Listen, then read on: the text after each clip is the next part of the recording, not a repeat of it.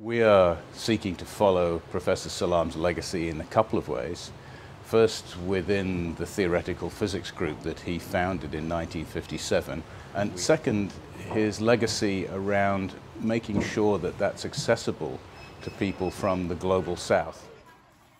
मैं लंदन के imperial college में हूँ जहाँ डॉक्टर अब्दुल सलाम के नाम से नई लाइब्रेरी बनी है. Dr. Abdul Salam, Pakistani scientist there. Joining me here today is Provost of the college, Professor Ian Walmsley, to talk about the new library. When I was here as an undergraduate many years ago, Professor Salam was one of the leading figures in the department. Professor Salam's a real inspiration on a number of dimensions.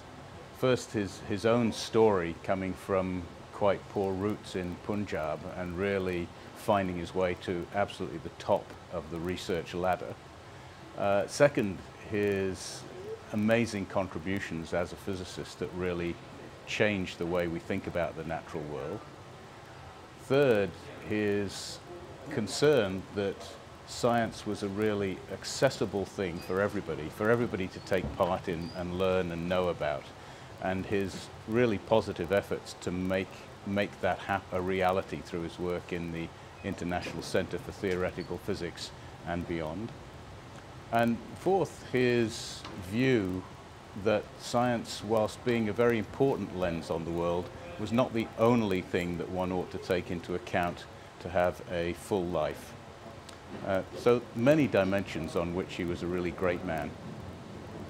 Loads of tourists come here with children to show them pictures, images. So it is something that I've realized is being celebrated by all walks of Pakistan, or even others from other countries that are connected with them, actually come in to celebrate from a religious standpoint, from a nationalistic point. And I think it's just excitement when you see them, sir. They're just so excited.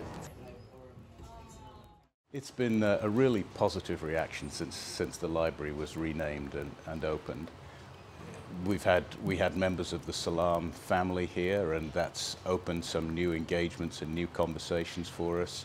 It's helped us build bigger bridges to places like the centre in Trieste, and to reignite our connections with Pakistan and Southern Asia.